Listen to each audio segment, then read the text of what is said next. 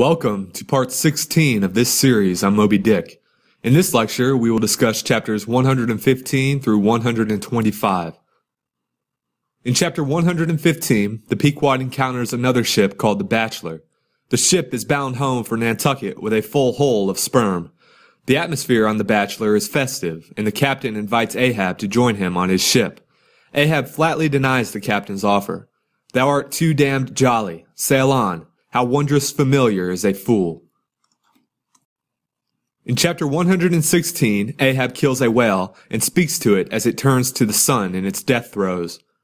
"In vain, O whale, dost thou seek intercedings with yon all-quickening sun that only calls forth life, but gives it not again." In chapter 117, Fedallah prophesies to Ahab that Ahab will not die until he sees two hearses, one that is not made by mortal hands, and another one that is made by wood from America. Ahab believes that it is unlikely to see two hearses at sea, and therefore concludes that he will not die on this voyage.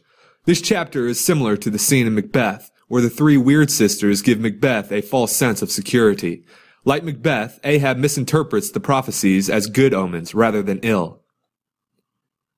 In chapter 118, Ahab realizes that the instruments of science that identify his latitude on the earth do not tell him what he truly wants to know, such as where Moby Dick is. He curses science in general and destroys his quadrant. "Foolish toy, baby's plaything of haughty admirals and commodores and captains. The world brags of thee, of thy cunning and might. But what, after all, canst thou do but tell the poor, pitiful point where thou thyself happenest to be on this wide planet, and the hand that holds thee? No, not one jot more. Thou canst not tell where one drop of water or one grain of sand will be tomorrow noon." In chapter 119, a typhoon slams the Pequod, and the ship's three masts catch fire.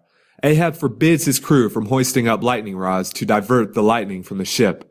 Though Starbuck and the other crew members interpret the storm and the fires as ill omens, Ahab believes that they signify his imminent triumph over Moby Dick.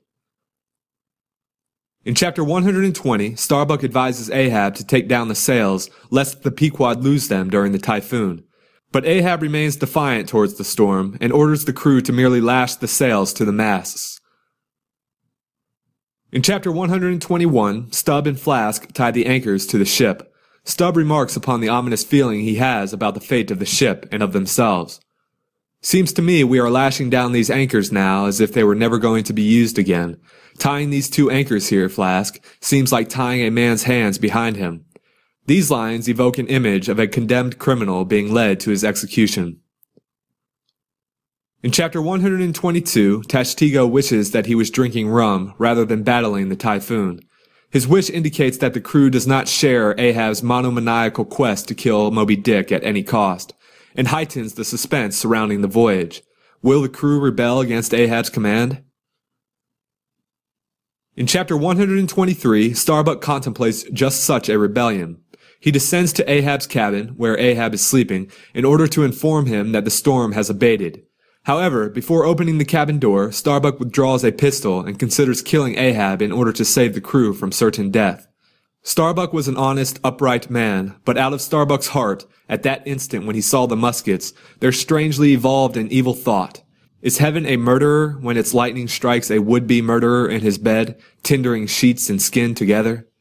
But Starbuck does not kill Ahab. Instead, he orders Stubb to inform the captain that the typhoon has abated. In chapter 124, Ahab learns that the compasses of the ship have broken during the storm, which is a bad omen among sailors. Ahab downplays the situation's significance and constructs his own compass. In his fiery eyes of scorn and triumph, you then saw Ahab in all his fatal pride.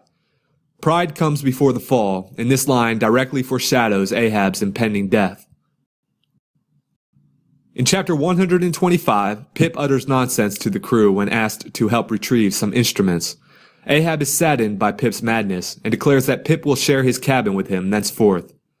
"O ye frozen heavens, look down here. Ye did beget this luckless child, and have abandoned him, ye creative libertines. Lo, ye believers in God's all goodness, and in man all ill. Lo you, see the omniscient gods oblivious of suffering man, and man, though idiotic and knowing not what he does, yet full of the sweet things of love and gratitude. Don't forget to subscribe and join us for part 17 of this series on Moby Dick.